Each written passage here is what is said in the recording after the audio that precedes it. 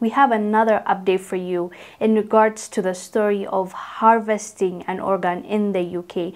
We've talked about the story. A Nigerian senator and his wife organized, allegedly, a street vendor from Nigeria to go to the UK so that they can take his kidney and give it to their daughter, basically.